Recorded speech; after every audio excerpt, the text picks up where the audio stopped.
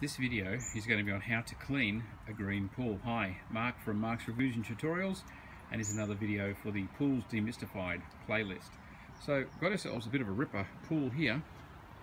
It's a lovely shade of pond, you'd have to call it, with a good layer of debris all over it. It hasn't had an awful lot of treatment, but you notice you can see light patches there. That's dark on the bottom. You can actually see through to the distinguishing differences there on the bottom, and also over here at the steps you can actually still see the steps. I'll give them a brush in a minute to see, but there's a lot of dust and debris and green. I'm going to really dose this up. Step number one when you get a pool like this is that you can't chemically treat dirt. It's even going to rain on me while I do this. So what that means is that you need to get as much leaf matter and debris and algae and everything out as you can, because anything that's left in there is just going to soak up the chlorine and algicide that you put in. So to start off with, big dose of chlorine. This is a 50,000 litre pool. Normally a 15 litre dose would be enough to fix a green pool, but this is copping twice that. I'm going to give it 30, and again 2 litres of algicide to go into it to dose it up. Okay, so I've started to leaf rake the pool. As you can see, there's quite a lot coming up from the bottom. This pool's got a saltwater chlorinator on it, so it's had a little bit of chlorine continually pumped in, keeping the water a bit clear. But down at the bottom where it's sedimented, it's gone really green, and you can see here floating around, there's like thick sheets of algae where it's all clung together and settled in the dust. So that's step one. As I said, you can't chemically treat dirt, so everything you can do to get the algae out. I've done this corner back here, so we'll just absolutely go for it, get as much as we can out. I haven't put the chlorine and algicide in yet, so we'll get as much as we can out and leaf rake it, everything we can out. Said that lots and lots, sorry. And then get the chemicals in and give it lots of filtration, and then yeah, let it go overnight. Hopefully you get a lot more will settle down, and then we might be able to vacuum it. There's too much to vacuum here. If I tried to vacuum that, you'd block your pump basket or your skimmer basket 100 times. It has to be leaf raked to start with, so you can get that sort of quantity of muck out. Still going with this pool, and you can see it's getting better. Just leaf raking up and getting as much as I can. Now what it looks like up close is this. This is what I'm leaf raking up off the bottom. So of course, if I tried to chemically treat that, if it had just gone straight in with chemicals, that would just soak all the chemicals up. But the more of that I can get out, the better. As I'm scraping the bottom, there's also air coming up, like because there's a plant, it's got some air trapped down there. You see it's quite thick, and there's some of it floating up on the top again, so I'll scrape all that off the surface, and then add the chemicals, and then give it a brush. And then it'll really go green and I won't be able to see the bottom, but I'll just brush the walls and give it as much of a brush as I can to loose everything up. So it's as clear as, not as clear as possible, but so the algae can get to it and there's nothing stuck. It's chemical time, so I'm going to hit this pool up. It is looking a lot better now. I've leaf raked out a lot of kilos of green slime off the bottom. It's nice when you actually get so much of it up with a leaf rake. It didn't pass through the net, so I've been able to get lots of it out and really just change the colour, certainly the quantity of what's down on the bottom. And I will skim the surface again now, but to be honest, I'm a bit exhausted after doing that for quite a while, sort of over an hour straight. So time to change up. So liquid chlorine, you can get chlorine in all sorts of forms, and when you want to shock dose a green pool, I definitely would recommend liquid chlorine every time. It doesn't leave a residue, don't have to mix it, goes in, works instantly, and really is the best way to go. I'm not a big fan of calcium based chlorine. Whenever you've got a saltwater chlorinator, please, yep, I'll stick a link up here. Where's up here? Have a look at that video about stop adding calcium chloride to pools. It's important.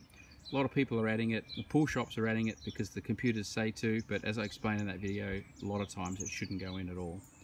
So big dose of liquid chlorine. Now this, or acid, pool chemicals, you get them on your clothes, the chlorine will take the colour straight out, the acid will actually make a hole.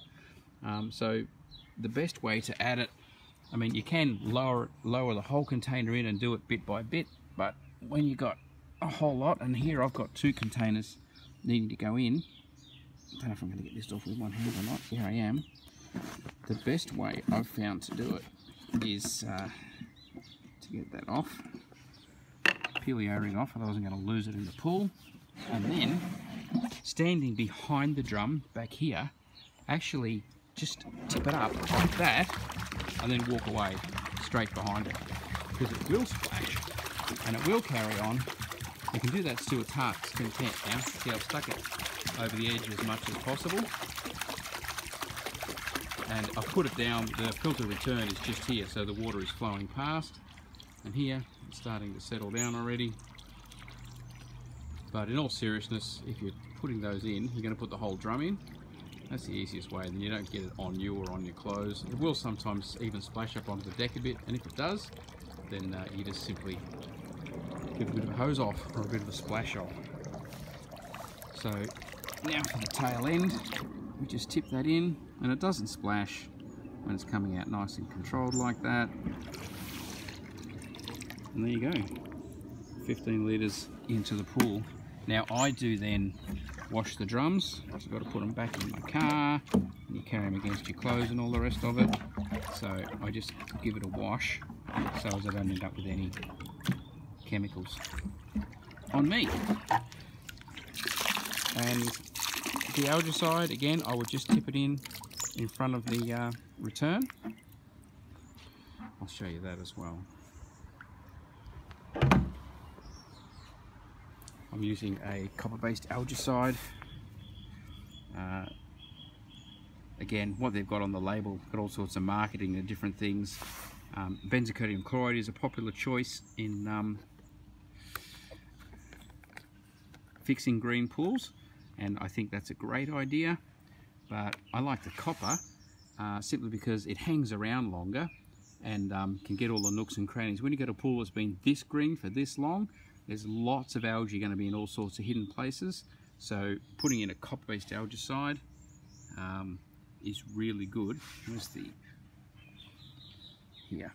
Active constituent copper, 22 grams per litre, present as a complex blend of copper salts, and it's got some benzalkonium chloride in there as well. So we'll tip that in. You can watch this. You'll see as it goes in near the return. That's why I'm adding the chemicals at this point, because that is distributing it around the pool. Now again, it's got a lot of dye in it to make the pool look nice and blue.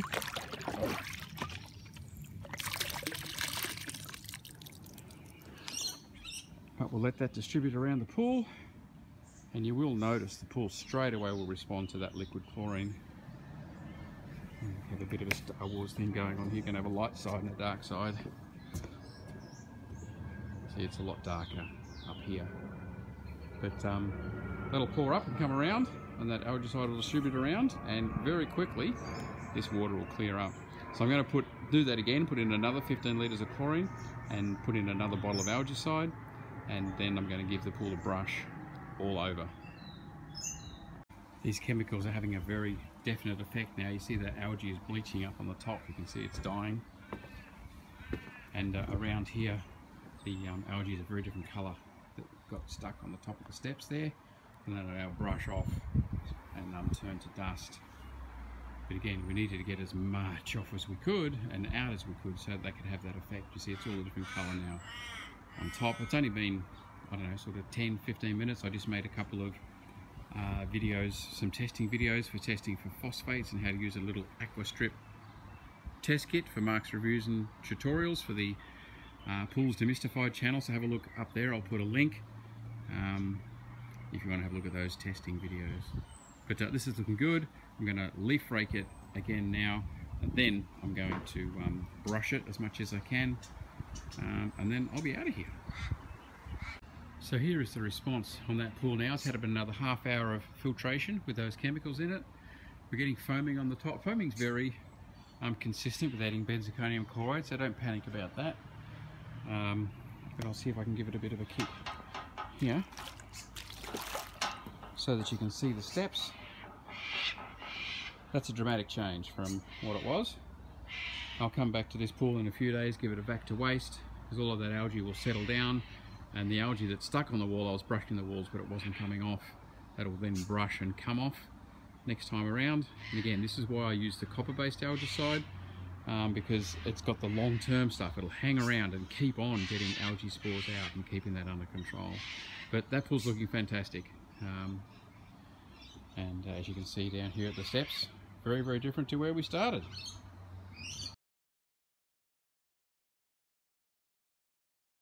Well, here we are, 4 days later. As you can see, the water is looking crystal clear. Isn't that a lovely transformation? You can certainly see where I have brushed and where I haven't, and places there I was brushing where the algae wouldn't come off, and around here, all the way around. What this pool needs now is a vac to waste, to vacuum it, to get all of this where it's all settled.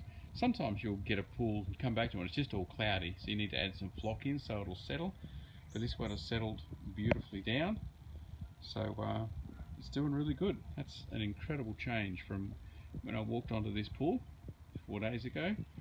So there you go, big dose of chlorine, big dose of algicide.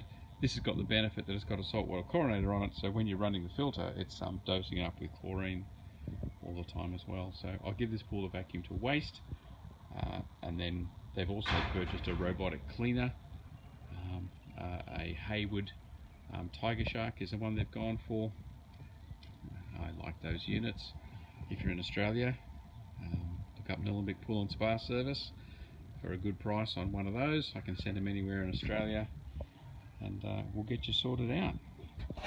Okay, so there you go, great result on this pool. I'll give it a vacuum out to waste, and then the Tiger Shark, the robotic cleaner, will keep it clean from there.